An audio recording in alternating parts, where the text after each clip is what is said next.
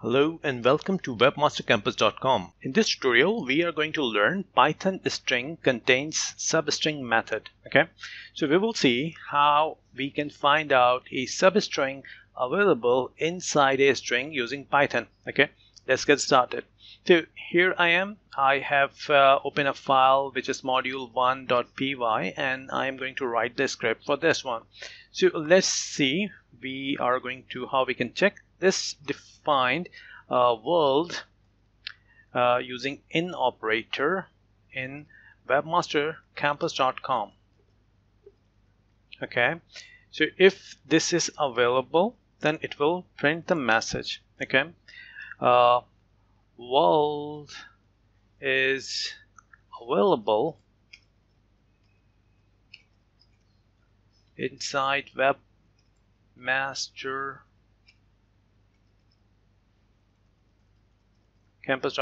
Okay, so if I will execute this program, you can see it will not print anything because the word which I'm searching inside the webmastercampus.com does not exist. If you execute this program, you will find that the word is not available inside webmastercampus.com. And how we are going to look that for is using the in operator. In operators used to figure out if a substring is available inside a string. Okay, you can even apply the not to make another combination, like if let's say if word not in webmastercampus.com, then you can show word is not available inside webmastercampus.com. So let's execute this, run this program, and here we go, word is not available. Okay, so because word is not available, let's make this a campus. Okay, and execute this again.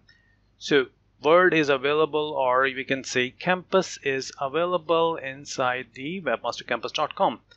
Okay, in operators is used take first to accept a substring and then check inside a string. If it's true, then you can execute any condition.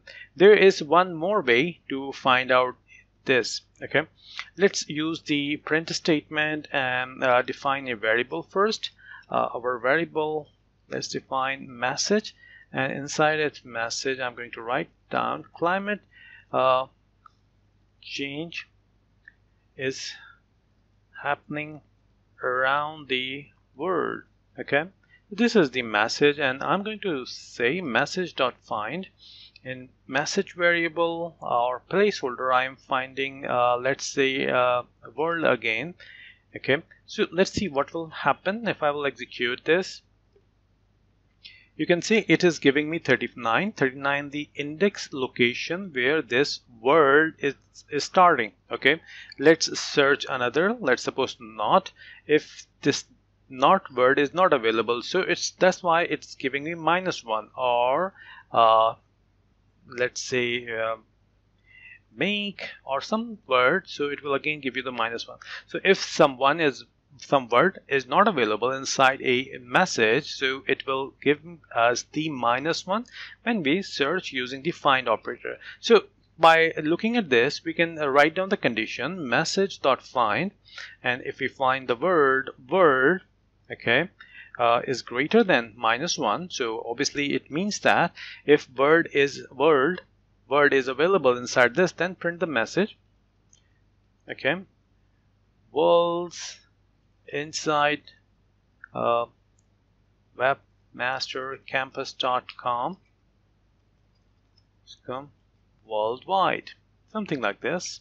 So let's execute this now to see what we have. So we got the message word, because find will give the index location of word inside of this message. Okay, this is how we can find or search a substring inside a string. Thank you for watching this video. Please like and subscribe my channel.